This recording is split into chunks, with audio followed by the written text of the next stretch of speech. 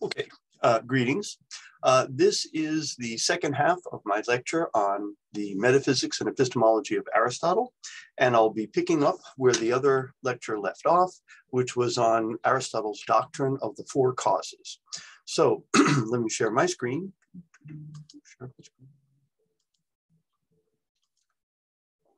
And if I did this right, we should both be looking at my slide on Aristotle's doctrine of the four causes. Now, don't be led astray by the word cause. Aristotle is using the word cause, or what's being translated as cause, in a broader fashion than we use the word cause today. And he's using it basically as a form of the doctrine of the four explainers, we can put it that way, right?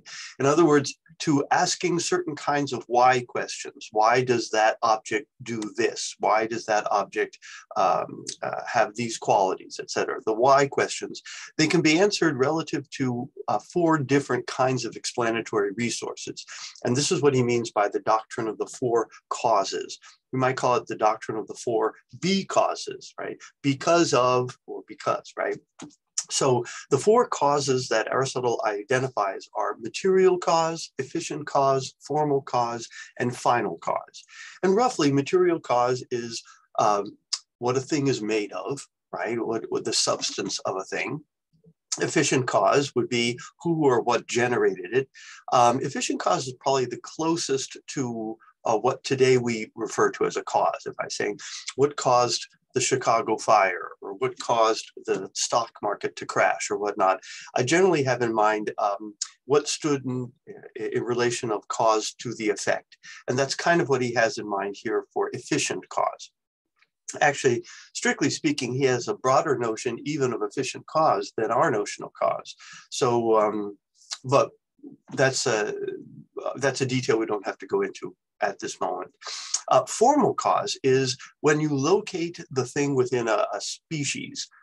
It's a member of a class or a set, and its membership in that set explains why it is a certain way, why it behaves a certain way, why it looks a certain way, etc. Right? And that's its formal cause. And then the final cause would be, what is it supposed to do? What is its purpose? What is its function? The Greek word for function or purpose is telos, T-E-L-O-S, and the telos of a thing is its function or purpose. So that's what you're investigating when Aristotle is looking at the final cause. And that explains certain features about an object. It is the way it is, or it behaves the way it is because it's directed towards a particular end or goal or function. That's a teleological explanation, coming again from the Greek word telos. So a teleological explanation is an explanation that references the purpose or the function or the goal of a thing. All right. So notice if I said he skipped dessert because he's trying to lose weight, that would be a teleological explanation of his behavior. Or if I said the function of the heart is to pump blood, that's a teleological description of the heart, right? I'm describing the heart in terms of its purpose or its function or its goal. All right, so those words will come up again. That's why I'm referencing it. Well, this isn't working. It still isn't working. ¿Qué pasó? There we go. So imagine, for instance, 1,000 years from now, someone is digging around in his backyard and he comes across a curious object that he can see is very old, but he doesn't know what it is. He wants to find out. So he takes it to a chemist friend of his, and he says to his chemist friend, "What is this?" And his chemist friend replies, "Well, I can tell you what that is. That is steel and iron and chrome. And there's also a little bit of rubber here." Well, despite the fact that what the chemist has said is true, our discoverer is not satisfied. "Yes, that's fine," he says to himself, "but what is it?" So he takes it to another friend of his, this time an economic historian. "What is this?" he asks. "Oh my, that's an artifact, that is," she says. "It was designed by Franz Wagner. It was produced in the Underwood factories in New York sometime in the very early 1900s. Okay, so now this guy knows how it came to be and who made it, but still, what is it? He sees a third friend, an archaeologist this time. Yes, I'm certain I can help you, his friend says.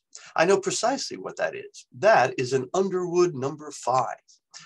It is very similar to the Densmore, but differs from that kind in that it's a 4-bank front strike version. It differs from the Doherty in that it was less likely to have key jams. Well, now our discoverer understands the object's type. That is, he can recognize another one of the same type, right? So, oh, look, there's another one of those things, right? So he knows its type or its form. He can see and distinguish it from things of a different type, like the Doherty or the Densmore. He knows the class of things to which it belongs. That is, he knows its form. But there's a sense in which he still does not know what this thing is. Finally, he takes it to an expert on religion and culture from the early 20th century. I understand your difficulty, she says. You know what it's made of, material cause. You know how it came to be, efficient cause. You know the class of things to which it belongs, formal cause. But what you want to know is, what is it supposed to do? What is it for, final cause? Well, I can help you there.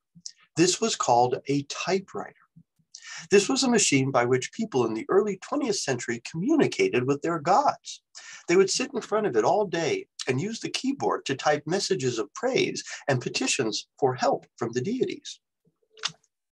Now, another friend is walking by and overhears this and says, "What? Don't be ridiculous.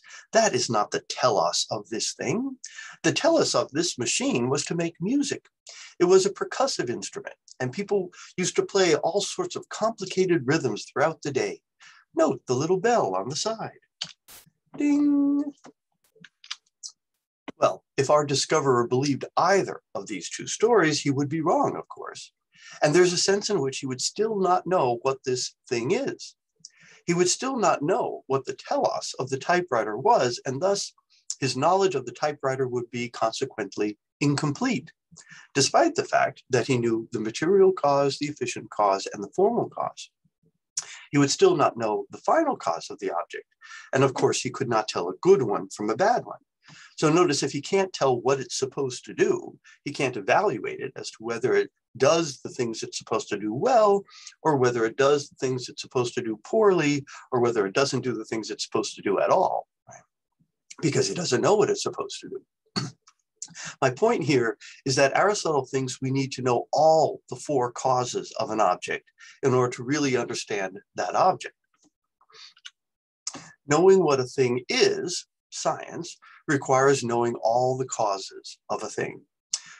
Now, Thomas Aquinas defines philosophy as the science of all things and their causes investigated through unaided human reason alone. So remember, Aquinas was quite the Aristotle fanboy. He believes in Aristotle's idea of what science should be about. He sees philosophy as a kind of science, where rather he sees philosophy and science as coextensive, right? And so what the philosopher is interested in, no less than the scientist, are the causes of things, and to understand the causes of things. We had a major a couple of years ago that was accepted to a European university, the motto of which was in Latin, and it was, "Happy is he who knows the causes of things." And so it's this sort of probably a medieval slogan coming from the scholastic tradition, which was very much influenced by Aristotle. For items in the natural world, especially living natural things, the formal cause is the final cause of a thing. So let me just pause here a moment. So what is the formal cause of a cat? Cat nature. And what is it that cats are supposed to do? Exhibit cat nature. In other words, the formal cause, the kind of thing that it is the final cause, the kind of thing that it's supposed to be. That is, a thing's nature is what a substance is supposed to do, what it will do if nothing stops it, for instance, natural tendency. Right? Now, notice in the case of cats, I seem to be fixated on cats, I apologize. But anyway, notice not only is the formal cause of a thing, cat nature, also the final cause of the thing, what it's supposed to do, cat telos, right, It's also the efficient cause of the thing, because where did that cat come from? Mommy and daddy cat, right? And so the cat was produced by cat nature to exhibit cat nature and to tend towards cat nature. Again, this is an Aristotelian read of his biology and more broadly his metaphysics. Now, suppose you, a native Floridian, move up to my hometown in Pennsylvania, and you buy a house in part because of the big apple tree in the front yard, right? So here you are, a native Miamian, native Floridian, and you've always heard about these apple trees, and you're thinking, you know what, I would like to have a big apple tree. And then you come across this home, and the home has a big apple tree in the front yard, and you go, you know what, I'm gonna buy the house, and I'm gonna get that apple tree. So I'm told sometimes I don't have enough graphics, so voila, there's an apple tree for you. Now, however, in the middle of September, you notice that all the leaves start turning funny colors and falling off. Oh no, you think, there's something terribly wrong with my apple tree. You call me up in a panic and you tell me what's going on. Calm yourself, I would reassure you. That is how apple trees are supposed to behave. It is natural for apple trees to lose their leaves in the autumn. So this is part of apple tree nature you might not be familiar with, right? If you're unfamiliar with apple trees and didn't grow up with them around or whatnot, you might know that it is natural for apple trees to lose their leaves in the fall, right? They're deciduous plants, etc. So apple trees have a nature. And if you know apple tree nature, then you know that they lose their leaves in the fall, that they get blossoms in the spring, that they develop fruit all summer long, that over the winter they stand pretty much dormant. And this is natural for apple trees, all right? This is what apple trees do. This is what apple trees are supposed to do. However, if all your leaves start turning funny colors and falling off your tree in the middle of May, then yes, you have a problem. Why? Because apple trees aren't supposed to do that. And you might go, well, who's Aristotle to say what apple trees are supposed to do? You're missing the point. Aristotle's not telling apple trees what they're supposed to do. Apple trees are telling Aristotle what they're supposed to do. In other words, by observing apple trees, we are able to determine what apple tree nature is. We observe apple trees, we distinguish the healthy, thriving, vigorous apple trees. We distinguish them from the withering, sickly, dying apple trees. And over time, we come to understand what the differences are and what apple trees are supposed to do, lose their leaves in the fall, and what they're not supposed to do, lose their leaves in the middle of spring. Now, strictly speaking, human-made products, artifacts, cannot be considered to be true substances because they do not have immutable natures, right? So what would the nature of a cell phone be? Well, the cell phones have changed quite a bit since I got my first one, however many years ago that was, right? There was a time, believe it or not, when the only thing that cell phones were supposed to do is to make telephone calls. Now, I think that's probably what it's used for least these days, right? So cell phones have these smartphones, have all kinds of other capacities or whatnot. So there's not one immutable nature to a cell phone or any human artifact for the most part. They are not natural kinds. Therefore, they cannot be identified with, an immutable nature. Even such things as tables and chairs and beds, well, we've had them for a very long time, but their nature is not a fixed and eternal reality. Now, if a human artifact is a necessary byproduct of human nature, say like politics, Aristotle would say, then it would have a nature that is as immutable as human nature. So these days we think Aristotle was incorrect about this, but Aristotle thought that human beings have an eternal nature that has always existed and always would exist. We don't think he's right, but he thought that.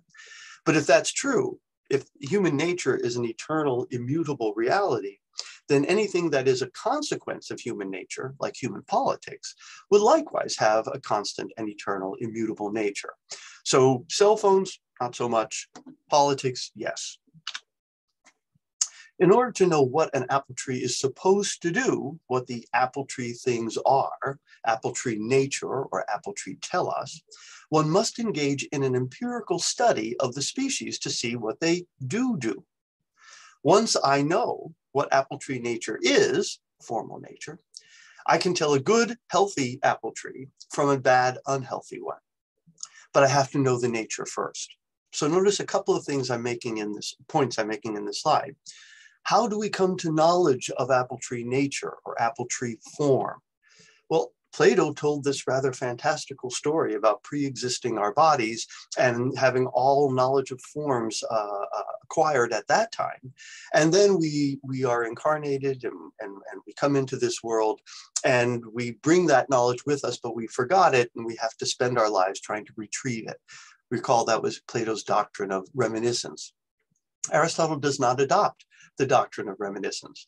What he says is, no, we see these natures, these forms in the world, that the forms are in the objects themselves. And through empirical study, we are able to abstract the forms here in this life. So he doesn't have to presuppose the existence of an immortal soul. He doesn't have to presuppose some sort of prenatal exchanges with forms. Why? Well, because we have access to the forms in this world, according to Plato. Not Plato, according to Aristotle. And this knowledge is gained through experience and observation. So again, in contrast to Plato, Aristotle thinks that observation is very important to coming to know reality, even timeless and eternal realities, and it's actually indispensable. Once I do know what apple tree nature is, I go on to point out, then I can tell good apple trees from bad apple trees. So, preview of coming attractions, later on in this course, we'll be looking at Aristotle's ethics, right? But for now, I'm just referencing the idea that we can see where his ethics comes from. His ethics comes from the idea that I can tell good apple trees from bad apple trees, good date palms from bad date palms, good sharks from bad sharks, and good human beings from bad human beings by understanding the nature of these various natural objects, and then assessing the individual relative to that nature. So a good apple tree does what apple trees are supposed to do and does it well. A good shark does what sharks are supposed to do and does it well. A good human being does what human beings are supposed to do and does it well. We'll talk more about this later, but again, preview of coming attractions. Now, notice when I say that's a good shark, I don't mean that I like it or that I want it around. In fact, if you're going to throw me in a pool with a shark, I'd rather you throw me in a pool with a bad shark, right? One that has a really lousy sense of direction, one who can't really tell if there's blood in the water, one whose teeth are falling out. That's the shark I'd like to be with. I don't want to be with the good shark, in other words, the excellent shark, because those are dangerous, right? So to evaluate a thing as excellent, according to Aristotle, is not to give me some sort of subjective preference. It's to evaluate it relative to a fixed set of evaluative criteria, the nature of the thing. That's true for sharks, that's true for date palms, that's true for cats, that's true for human beings. All right, more on that later. Through careful observation, one will be able to distinguish healthy, thriving apple trees from sick, diseased, withering apple trees. Studying the characteristic behaviors of healthy ones will reveal the nature and thus the function of the species. The normative force, in other words, the ought force, is provided by health versus disease. One ought to be healthy or excellent. One ought not to be sick or pathetic. So, again, we'll say more about this when we look at Aristotle's ethics, but notice his ethics is not distinguishing good and bad. I'm sorry. His ethics is not contrasting good and evil. That's not the nature of Aristotle's ethics. Aristotle's ethics is contrasting good and bad, excellent and pathetic, thriving and withering. So it's a very kind of naturalistic ethics. So we've talked about this briefly already. Telos is the Greek word for purpose or goal. Teleology explains an event or an object in terms of its purpose or goal or end. To say she skipped dessert because she's trying to lose weight, or to say the heart contracts in order to pump blood, would be teleological explanations of the behaviors of the two things. A teleological investigation, I think my slide is off of it, is one which is looking for the goal, function, or purpose of a thing. A teleological worldview is a worldview that contends that reality, or at least items within reality, have goals or purposes or functions, right? And this might be global, like you think the entire purpose of the universe is to realize some goal, or it might be local, like the purpose of the heart is to pump blood, or the purpose of chlorophyll is to turn light into usable energy for the plant. Aristotle's science and philosophy seek to explain why, for what purpose, something came about, while modern science is interested in explaining how something came about, and it tries to utilize mechanistic explanations only. So there is a difference between the pre-modern science of Aristotle, of the medievals and scholastics, and then the modern science coming after Galileo and into contemporary times. Modern science is much less likely to talk about teleology or to make use of teleological explanatory resources, and much more likely merely to talk about mechanistic forces. Notice modern physics doesn't talk about the purpose of gravity or the purpose of radiation. Modern chemistry doesn't talk about the purposes of chemical bonding, etc. Right? It just, they are what they are. They behave mechanistically and often according to sort of mathematical predictable laws. So my point is that causal mechanistic explanations stand in contradistinction to teleological explanations. Now, in terms of science, Aristotle insisted that genuine science needs to proceed in terms of logical syllogistic reasoning. Right? But he also thought that it needs to, a real scientific argument needs to consist of universal necessary first principles. So for instance, we start off with all men are mortal, right? And he thinks that's not just it happens to be the case that all men are mortal. What he's suggesting is that when I genuinely understand human nature, I understand that part of human nature is mortality. It's an essential feature. It's an unavoidable feature of humankind. And then when I understand Socrates and his essence, I see that he is essentially a human being. He happens to be an Athenian, he happens to be married to Xanthippe, he happens to be a veteran, but those are accidental features. He's essentially a human being. Well, then you put the two together and that means he is essentially mortal. So all three of those claims, Aristotle would say, are necessary and immutable claims.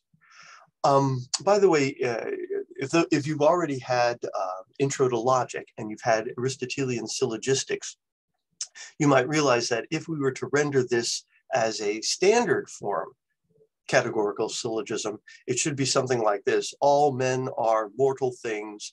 All things identical to Socrates are things that are men. Therefore, all things identical to Socrates are mortal things, right? So all three of them are A claims, universal affirmative claims. That's just in for gravy. I just thought I'd remind you of your syllogistic logic if you've had it already. But my point is that they're all supposed to be universal and necessarily true. Well, I said this already. I'm going to skip. All right. Yes. Now, there's nothing wrong with deductively valid categorical syllogisms. The problem arises, however, as to how are we supposed to get these necessary universal first principles, all men are mortal. Aristotle never satisfactorily addresses this, nor did centuries of adherence to his view of science to come after. So neither Aristotle nor the hundreds of years of philosophers that followed Aristotle ever really made a clear case on how we're supposed to get necessary universal claims out of particular experiences. 3 ways to characterize a substance. A substance is an essence, what is essential, for instance, cat nature. Also, sometimes when he talks about a substance, he's referencing anything that can act as a noun, that can act as the subject of predication, which is independent of anything else. Other things might depend on a substance, but the substance doesn't depend on them. So remember what I said earlier, that if I saw a cardinal and I say that that cardinal is red, I'm predicating red of the cardinal. That suggests that the cardinal is indeed a primary substance. Now, redness, it can only exist as a quality of primary substances. So redness would be the secondary substance going on there, right? The redness depends on the cardinal. The cardinal doesn't depend on the redness. The third sense of substance he sometimes uses is a sense of substratum, right? That which underlies properties and changes and the changes in something. Usually the most basic realities. This is the sort of substance that the pre-Socratics had in mind in terms of a substratum. For Aristotle, this was sort of matter, sometimes referred to as prime matter. Matter, it's interesting, matter enters our discussions with Aristotle. It's discovered by Aristotle, or it's invented as a concept by Aristotle. It's up to you how you want to make that out. People disagree. But it's essentially what stuff is made out of. It's a theoretical device that makes possible for Aristotle to explain change, given its shape, structure, and potentials by form. So without going into too much detail, we don't have to in this particular course, but if we're going to spend more time with Aristotle, you know, maybe a semester on Aristotle, I'd be pointing out that for Aristotle, his idea of matter is importantly different than our contemporary, how we contemporarily regard matter.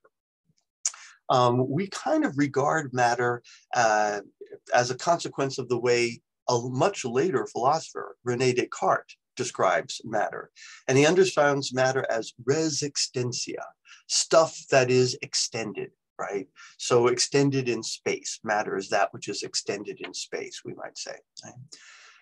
That wasn't Aristotle's notion of matter, however. For Aristotle, he could imagine there being incorporeal matter or immaterial matter. You go, immaterial matter, how is that possible? Well, today that sounds very strange to us because we think of matter as almost identical with material and materialism and physicalism. But that wasn't how Aristotle understands it. He understands matter as the ability to take on form. And so, yes, physical matter can take on form, of course, but he also thought certain incorporeal things can take on form as well. And so since they can take on form, they are matter, they're just incorporeal. I don't know if I said that right, matter. But Aristotle does insist that matter cannot exist without form any more than form can exist without matter. So Aristotle insists that all existing things are composite of matter and form, and matter doesn't exist on its own, and form doesn't exist on its own. Now we can separate them in thought. I can intellectually imagine the matter independent of the form. I could intellectually imagine the form independent of the matter. But in reality, any bit of matter has a particular form, and any actual form is the form of some bit of matter, right? Like two sides to the same coin. He mentions a prime mover, and I'll just do a quick gloss on that, right? So remember, for Aristotle, a change is moving from potentially X to actually X, right? So everything which is moved, changed, derives its motion from some other thing. It moves from potential to actual by a pre-existing actuality. Now, if there is derived motion, right? In other words, this thing derives its ability to change from something else, the pre-existing actuality. So if there's derived motion or change, then there must be a source of underived motion, right? It can't be that every motion is borrowing its motion from somebody else. The whole thing has to have an underived source of motion to explain why there's any motion at all. Therefore, there must be a mover or changer or actualizer. Those are sort of interchangeable for Aristotle. There must be a mover which is not itself moved or changed or actualized. This is a being with pure actuality, right? A being with no potentiality. So Aristotle is arguing for the existence of an unmoved mover. Don't take that too literally. In his Physics, the book he wrote called Physics, he does seem to be talking about a literal mover in the sense of local motion. But in metaphysics, he's more interested in the very notion of any kind of change, right? Any kind of movement, again, literal movement or sort of figurative movement, like growing larger or growing smaller, etc., heating up or cooling down, any kind of moving from like potentially cold to actually cold, or from potentially hot to actually hot. Thus, there is an unmoved mover, what Aristotle wants to say, an ultimate final cause which animates the world by love. We don't need to go into too much detail here, but I just thought it's rather nice. He thinks that the way the unmoved mover achieves this is not by moving, because it's an unmoved mover, it's by attraction, right? So the unmoved mover attracts and thereby moves and animates the world. Aristotle's unmoved mover has some of the characteristics of the God of Western monotheism, but according to Aristotle, he, God, did not create the universe. Remember, Aristotle thought the universe was somewhat eternal. He had no special concern for human beings, this unmoved mover. He probably wasn't even aware of human beings, Aristotle thought, because being so grand and beyond, he would occupy his attention with only the greatest things, which would be basically himself. And the prime mover is more of a metaphysical necessity than the proper object of worship. So notice, while Aristotle does seem to identify the prime mover with a deity or something like a deity, there wouldn't be much of a point to praying to the unmoved mover or singing hymns to the unmoved mover. And, you know, oh, unmoved mover, you move things without moving in a mysterious way. There'd be no point, right? He's not paying attention, doesn't really have concerns for human affairs. All right, so what are some of the epistemological ramifications of Aristotle's metaphysical views? Well, number one, Aristotle insists that forms are learned through experience. We see particulars in our minds, particular cats, for instance, and we abstract the form from the cats. So whereas Plato had to suggest that we pre-existed our bodies and that's where we got to know cat form, Aristotle says nonsense. That's too far-fetched, that's too crazy. The forms exist in the cats. And by observing the cats, my mind is able to abstract cat form from the particular cats. Again, no need to posit an immortal soul to explain the knowledge of abstract forms. Still, one must not imagine that we generalize to this essence. So notice the modern empiricist philosopher, John Locke might have said this: look, I'm watching particular human beings, for instance, and I go, oh, look, that man's mortal, that man's mortal, that man's mortal, so all men are mortal, I guess. That's induction, right? Where I go from particulars and then I generalize. But inductive inference is not, doesn't come up with absolute, necessary, immutable claims, right? I might be wrong, right? So far, every man we've run into has been mortal, but maybe the next one coming down the street is immortal, and there goes my claim, right? So induction can only be established truth to a probability, right? Probably all men are mortal, something like that. That's not good enough for Aristotle. Aristotle thinks something else is going on, not inductive inference. He thinks that I am actually abstracting a necessary claim, all men are mortal, from my exchanges with particular human beings, right? Now, how does that work? Remember, I said he's never entirely successful defending that view, which is why, for instance, modern philosophers like John Locke dismiss it. And he suggests, no, I don't know necessary claims. I only know probabilistic claims through inductive inference. So Aristotle is referencing a hylomorphism, which just means all existing objects are a composite of matter and form. It has a form and it has the ability to take on form, matter and form, right? Aristotle advocated what today we would call direct realism, that I am directly perceiving reality. So when I see cat and I abstract cat form, what I come away with is not a representation of cat form. I actually got the cat form, right? The actual thing. Later, and we'll see this when we start to look at Descartes, later, direct realism is criticized. And again, they often refer to it with a pejorative phrase where they talk about naive realism. And Descartes and others, modern, more recent philosophers, say, no, it's wrong to think that we are directly perceiving the world. What we're perceiving directly are our mental representations. I receive mental representations, and then I have to use the mental representations to tell me about the mind-independent world. But I don't get to the mind-independent world directly. We'll have a lot more to say about that later. But I'm just trying to set up the contrast between what comes after the Aristotelian scholastic period and what identifies modern philosophy, which we'll kind of get into next. Now, in On the Soul, Aristotle claims that the seer is informed when his mind becomes like the thing it perceives.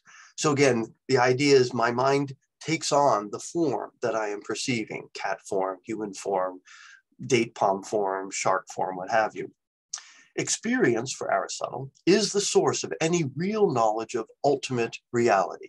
And of course, this is what makes him an empiricist. Aristotle coins the phrase that nothing is in the mind that wasn't first in the senses. The empiricists who follow him all embrace that view. So that the form, if it's in my mind, it had to go through my senses, says Aristotle. Aristotle directs attention to observation of the physical world. That's how we gain knowledge. We've already said that a couple of times. He posits that we have a cognitive ability, which he refers to as nous, or active intellect. And this is distinguished from passive intellect. So active intellect, or nous, is what allows us to abstract the form, according to Plato. So how does the mind get the forms of things, if not through a process of generalization? Aristotle says that it is the intellect, nous, that has the ability to apprehend forms directly. This active function of intellect has no bodily organ, in contrast to other psychological abilities, such as sense perception and imagination, which he thinks do have bodily organs, right? So your eyes are the means by which you see, your ears are that the bodily organ by which you hear, but there's this active mind that isn't related to a particular bodily organ, and this is what allows you to, in a sense, perceive form. Note, if the mind or soul took on the form of cat directly, but the mind or soul was itself matter, well, think about that for a minute. If what is taking on form, cat form, let's say, is matter, well, what happens when you put cat form and matter together? You get a cat, right? So why doesn't your mind turn into a cat every time you get cat form? Aristotle says because that part of that part of your mind, that nous, that active intellect, isn't corporeal matter. It's matter in the sense that it can take on form. It's incorporeal in the fact that it doesn't have extension in space. So that's why your mind does not become a cat. Since that doesn't happen, the mind must take on form without the mind itself being material. I shouldn't say being matter, I should say extended or corporeal. But the idea that the mind soul is one thing and the body is something else seems to contradict Aristotle's claim that the soul is nothing other than the form of the body. So I'm going to skip over the next couple of slides because it's a little more detailed than we need to worry about. But I am saying that Aristotle's not entirely consistent here. Right? Did he think that the human soul was an immaterial thing? In that case, it places him a little bit in the camp of Plato. Or does he deny that the human soul is an immaterial thing and the soul is merely the form of a body? And he's not entirely consistent. So I'm going to skip. In terms of philosophy and the dialectical process, philosophical argument must be informed by details of observation, and this will take the form of reflections and abstractions from these. So again, he differs from Plato in that he thinks that observation is indispensable for the dialectical process, for the philosophical process, for the scientific process. Some of the ethical ramifications of his metaphysical view we already touched on briefly. He does think that the attainment of knowledge of eternal forms is only part of human nature. It is a worthy life activity, but only part of a full and complete human life.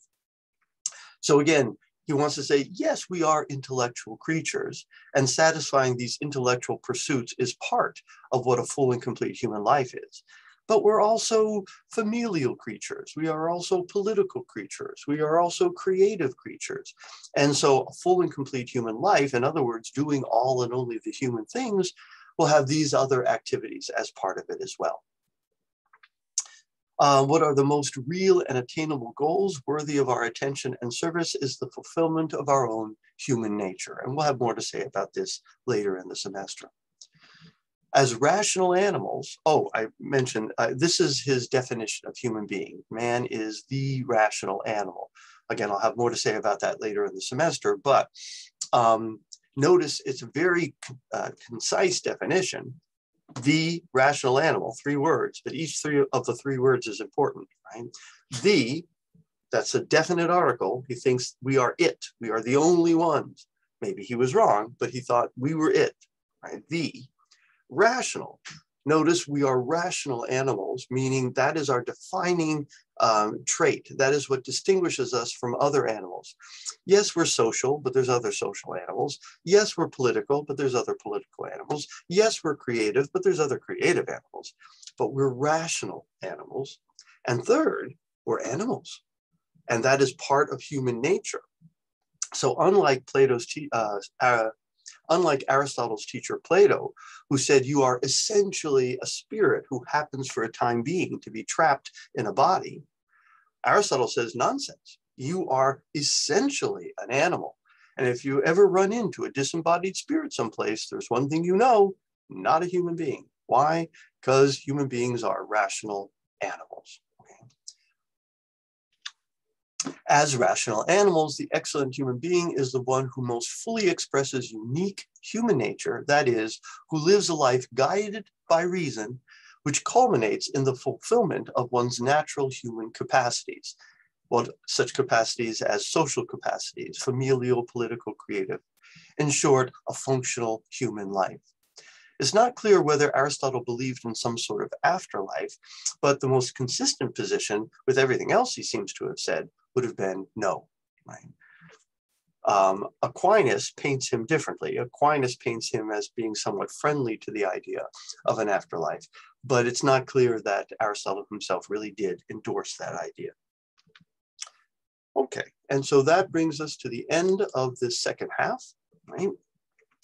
I thank you for your attention, and we'll be moving on now to our next topic, but this concludes my remarks on Aristotle's metaphysics and epistemology.